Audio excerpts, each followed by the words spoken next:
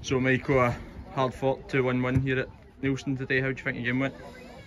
I think the end up it was hard fought. You know, I thought the second half was obviously was a bit more even, but I thought in the first half, first 35-40 minutes, I thought we were brilliant. I think that's probably as good as we've played for a long time. Probably maybe the best we've played all season.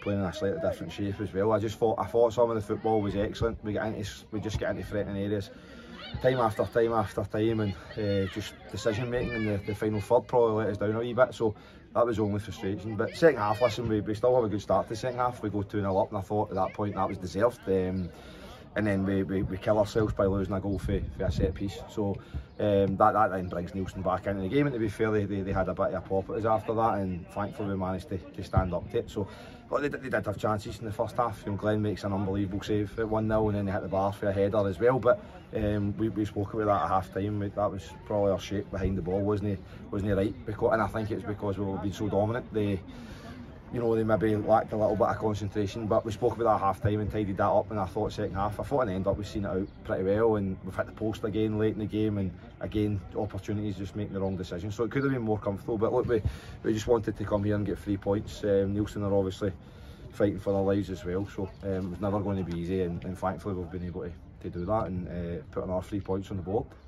Obviously it's a quick turnaround this week as well. Kilbirnie coming up before winning next Saturday. Yep. Looking forward to the 2 games ahead.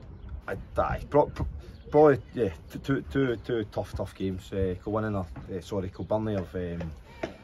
have been flying in recent weeks. Had a really good result last night. So we know that's going to be difficult. There'll probably be 2 different challenges. Obviously the Kilbirnie game on the grass, and then a bit on the Astro. So two tough teams against 2 tough games. Against two of the better sides in the league. And but look, if we want to get to where we want to get to and achieve promotion, which is still our objective, then we need to try and win these games. So we'll be ready.